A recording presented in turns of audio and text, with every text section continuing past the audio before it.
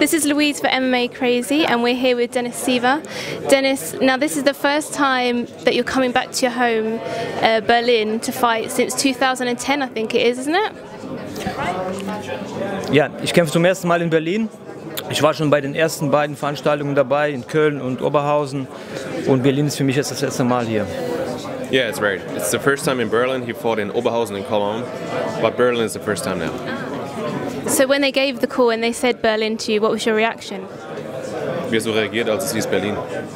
Ja, ich habe mich gefreut, weil das ist jetzt wieder hier in Deutschland. Ich mag es gerne, immer in der Nähe von zu Hause zu kämpfen, in Deutschland oder Europa. Deswegen habe ich mich sehr gefreut. Yeah, he was happy it's his hometown, and he really likes to fight in Europe or close to his hometown, so he was really happy. And tell us a little bit about your experience in your last fight. You fought Conor McGregor in Boston. How was that whole experience for you? Ja, das war interessant. Es war halt ein bisschen anders als jetzt oder anders als meine anderen Gegner, weil das war jetzt auch ein Main-Event. Da gab es viel mehr Aufmerksamkeit, ich musste viel mehr machen, viel mehr Pressearbeit, viel Stress halt mit dem Gegner auch vor dem Kampf. Ja, aber sonst ist es okay, jeder Kampf, also ist Kampf wie jeder andere. It was interesting. He had more to do actually with the media, with all the promotion ahead of the fight. But in the end, it was a fight, like all the fights. But everything around it was just a whole bunch of stuff to do for him. But it was interesting. Yeah. And what is he taking away from that loss going forward now? Bist du drüber hinweg? Ja, ich hab die Niederlage vergessen. Ich konzentriere mich jetzt auf den nächsten Kampf, auf meine Zukunft und versuche jetzt halt das Beste daraus zu machen. Yeah, Conor is the past. He's now looking forward to a bright future. So, looking forward to obviously Kawajiri that you're fighting this Saturday. What do you think of him as an opponent for you? Ja, Kawajiri ist ein sehr gefährlicher Gegner. Ich habe auch viel Respekt vor ihm. Man darf ihn nicht unterschätzen. Der hat sehr viel Erfahrung, sehr viele Kämpfe. Ich bin aber gut vorbereitet und ich denke, ich werde einen guten Kampf machen. Und vor allem hier in Deutschland, ich muss den Fans einiges bieten, versuche ich einen der besten Kämpfe abzuliefern. He's well prepared, but he's trying also to give the fans the best fight ever. He has a lot of respect for Kawajiri. He's a well-rounded fighter. He can, Pride, right?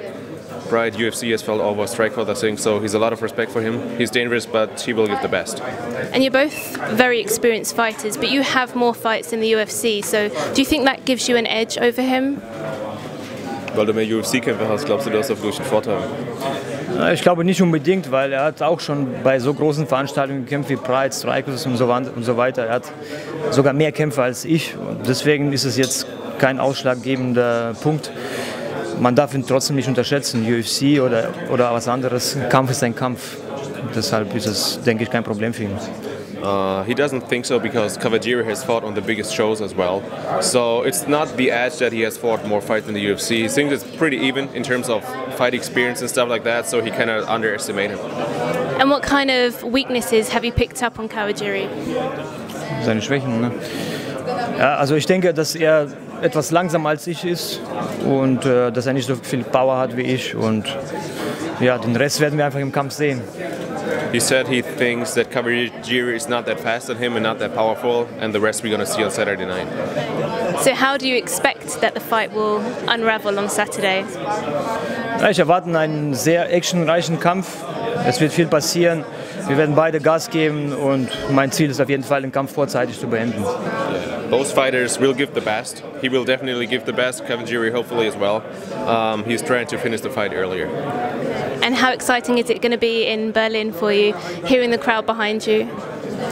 Es ist sehr aufregend, weil es werden viele Bekannte von mir in den Zuschauerrängen sein, Verwandten von mir, Freunde. Deswegen ist der Druck sehr hoch. Ich muss gute Show abliefern und deswegen bin ich schon ein bisschen aufgeregt. It's a lot of pressure on his shoulders because his hometown, a lot of friends are coming, his family is coming. So he's a bit excited, but in a positive way, to give the fans a great show. And how important is this win for you? Again? Sorry. How important would Wie this wichtig win ist der be? Kampf für dich? Der Sieg. Ja, jeder Kampf ist wichtig, aber der Kampf hier ist besonders wichtig, weil, wie gesagt, ich zu Hause bin und die Fans nicht enttäuschen will. Und die MMA in Deutschland natürlich auch, die ganze MMA-Welt in Deutschland auch. Und deshalb muss ich besonders gut sein.